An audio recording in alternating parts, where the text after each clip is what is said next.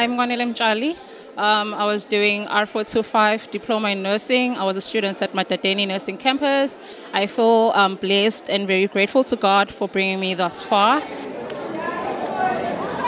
I'm a graduate from today, and I'm graduating in Diploma of Nursing. I studied at yakhe on campus, and I'm looking forward to this new chapter in my life. It felt so proud for me to walk across the stage and to hear my name to be called.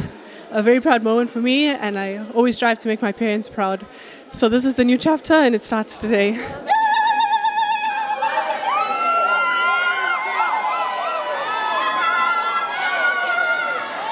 did it! Group 1 2021, I am so excited. When they called my name, so much work went into getting to this diploma, so it was a very, very emotional time for me.